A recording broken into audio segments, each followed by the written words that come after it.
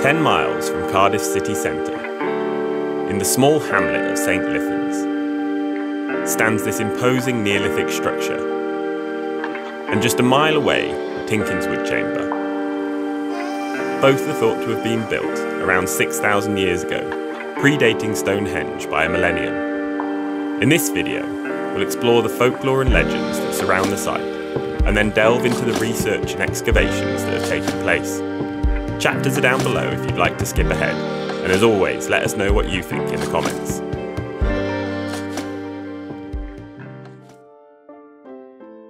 This Cromlech, now commonly known as St Lythans, or in Welsh, Gwal-Y-Filiast, was once called Megalith and also Gwal-Y-Filiast. Megalith translates from Welsh to the mill field. Some suggest this relates to the legend that on Midsummer's Eve, the capstone of the dolmen spins 3 times, then goes to the nearest river to bathe, a legend associated with other dolmens, such as Maen Ceti or Arthur's Stone on the Gower. Gwal-Y-Filiast translates to the lair of the greyhound bitch, or simply the greyhound's lair. This name is also given to a handful of other dolmens in Wales, and has several theories around its origin. Ceridwen is the goddess of transformation, rebirth and inspiration, and possesses the cauldron of poetic inspiration called Olwen. In Prethau Annwn, the Old Welsh text recounts the legendary King Arthur's expedition to the Otherworld, where he hopes to steal the Holy Grail, often interpreted to be Ceridwen's potion. In the tale of Taliesin, Ceridwen set to brew in her magical cauldron a mixture that would grant the gift of wisdom and poetic inspiration, Olwen, for her son, Morfran. The mixture was to be boiled for a year and a day. One day when the brew was almost finished, her young servant, Gwal-Y was stirring the concoction and 3 drops of the liquid splashed onto his thumb. He instinctively put his thumb to his mouth and gained the wisdom and knowledge that Ceridwen had intended for her own son. In his fear of Ceridwen's anger, Gwal-Y fled, with Ceridwen chasing after him. With the aid of his new powers, he turned himself into a hare, and she transformed herself into a greyhound to pursue him. The story continues with Gwal-Y turning into a fish and jumping into the river, and she an otter. Gwal-Y turning into a bird, and she a hawk. He eventually turns himself into a grain of corn, and Ceridwen, as a hen, eats him. Due to the power of the potion, he was not destroyed. Ceridwen soon became pregnant, and she knew it was Gwal-Y. She resolved to kill the child when he was born. However, when he was born, he was so beautiful that she could not do it. She threw him to the ocean instead. But the child did not die. He was rescued on a Welsh shore by a prince, and the reborn infant grew to become the legendary bard Taliesin. This is the story we often find linking these monuments to the tales of a greyhound. But what are the other possibilities? Well, on the Cadw website, their entry on St Lythans says, despite its Neolithic origins, the site's name may derive from the Arthurian legend of Culhwch Olwen, which appears in 14th century texts. In the tale of Culhwch Olwen, in order to win Olwen's hand in marriage, Culhwch must complete 40 impossible tasks, set by Olwen's father, Ysbyddaden, chief giant. The first group of tasks require preparation for the wedding. The second group is to make Ysbyddaden presentable to his guests. To cut his hair and to shave his beard, he requires comb, scissors, and razor. These items are located between the ears of Twrch Trwyth, a king who has been transformed into a huge boar with poisonous bristles.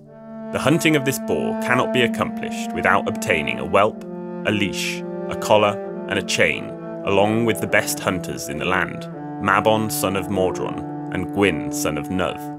The hunting of Twrch Trwyth is the pinnacle of the tale of Culhwch Olwen, and the oldest Arthurian tale. The boar hunt also appears in the Mirabilia, list of wonders, attached to the 9th century Historia Brittonum, and a possible 7th century poem attached to the Ygyrddodyn. The 2 whelps that Arthur's group must obtain are the puppies of Gast Rhymi, the bitch of Rhymney, and they are named Gwyddryd and Gwyddneu Astrus. The next task is to obtain a leash made from the beard of Dilys the Bearded, as nothing else will hold these 2 whelps.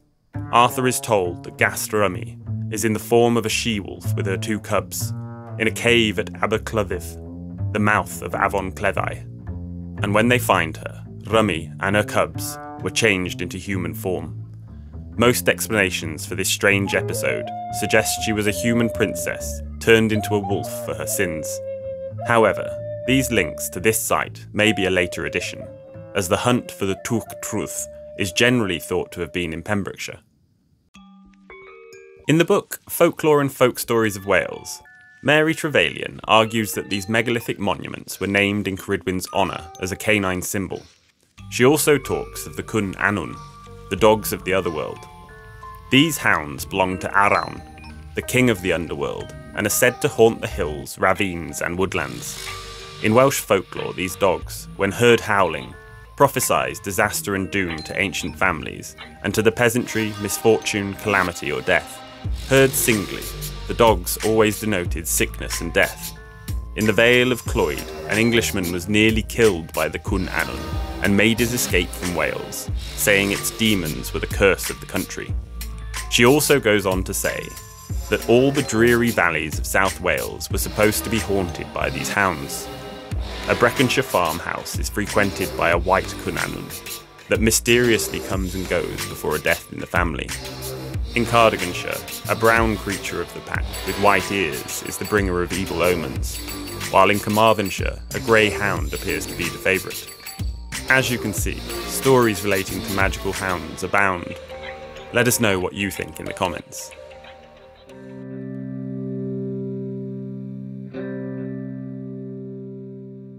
Although sites such as these are thought to be many thousands of years old, it's common for them to have names linked with legends from more recent times, such as those linked with the Arthurian stories.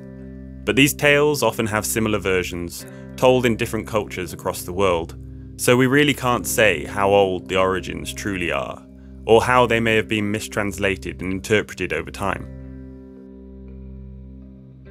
There is another tradition that says the field in which the stones stand is cursed, and that nothing will ever grow there.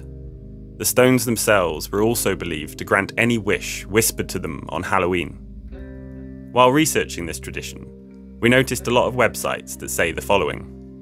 The Cromlech stands in a field known as the Accursed Field, so called due to its supposed infertility. However, Julian Cope, the modern antiquarian, has suggested that the name may have derived from Field O'Cur. We aren't quite sure what this means, but coincidentally, yesterday, Julian Cope himself shared one of our photos of this Cromlech on his Facebook page, so we've left a comment asking if he could give us any more info, and we'll pin it in the comments down below if he does. You can also find a link to our Facebook in the description, and follow us on there for regular history and folklore posts. According to Covlin, the site has been described and assessed since 1874, but not properly excavated until more recently. In 1875, human remains and coarse pottery were found in the debris thrown out from the interior.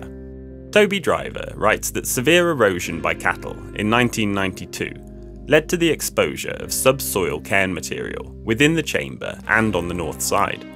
This led to the chance discovery, as surface finds, of a fragment of polished stone axe and several flint flakes. These joined a fine leaf-shaped flint arrowhead, found independently in the same erosion feature and placed in the National Museum of Wales, Cardiff. The finds were published in the Archaeologia Cambrensis 1992 and constitute a significant addition to the poorly recorded finds noted by Lucas in 1875. Following the discovery of these finds, conservation was carried out on the badly eroded tomb, with soil and turf replaced to cover the exposed areas. Excavations were then planned and carried out as part of a community archaeology project at Tinkinswood and St Lythans during 2010 to 11. At St Lythans, there was a small exploratory excavation to determine the length, depth and breadth of its mound, and to see if any features of a forecourt survived with any datable material. On their website, linked below, Bring Kelly the Archaeology go on to say that while Tinkinswood had been subject to an extensive excavation in the early 1900s, St Lythans has never been scientifically explored, although the chamber had been cleared out in 1875 and some records made of its contents. Bone, struck flint and pottery were recorded amongst the chamber contents. and further finds of struck lithics and a polished stone axe fragment were made in the 1990s during works to consolidate the monument, which was badly eroded. The results of the excavation showed that the monument measured 30 metres in length from the easternmost edge of the exposed facade to the western edge of the long cairn, and was approximately 12 metres wide. 3 structural elements of the monument were identified: a long cairn, a possible structural earlier round cairn, and a forecourt facade. Whilst excavating the collapsed facade material, pieces of grooved ware pottery, struck flint, and a fragment of bone needle were recovered. It was humbling to see that 4 courses of intact facade were preserved beneath this material. The size and extent of the facade were not established during the excavation. However, it does not appear to be a deep U-shaped facade comparable to that at Tinkinswood, but rather a shallower, more open facade, possibly with splayed horns. What is really useful is that we now know that it did have a facade, and might well have resembled its big sister. Thanks for watching, and we really hope you enjoyed the video. We've got another 2 videos nearly ready to upload, one where we revisit Tinkinswood in a little bit more detail, and another where we explore Gorsfowr Stone Circle, Beth Arthur, and the Monaclog the area of the Bracelles.